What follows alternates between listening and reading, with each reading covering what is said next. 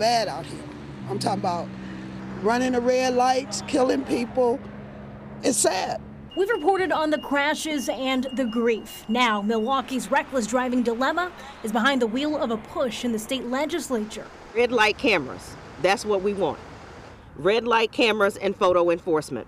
Friday morning, Representative Lakeisha Myers reintroduced the Safe Roads, Save Lives Act. She said the bill would make way for 75 cameras throughout the city across all aldermanic districts in intersections just like this one, with funds coming from the city budget, grants, and tickets generated by those cameras. Do you think that's a good idea? Do you think that'll do anything?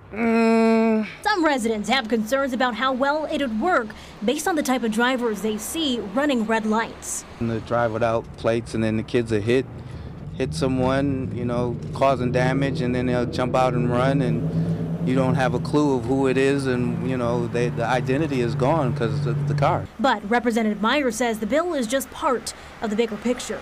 This is just a part of this. So we're trying to create a comprehensive package to move forward with trying to get people who are consistent violators of the law. Shanae Amar, WISN 12 News.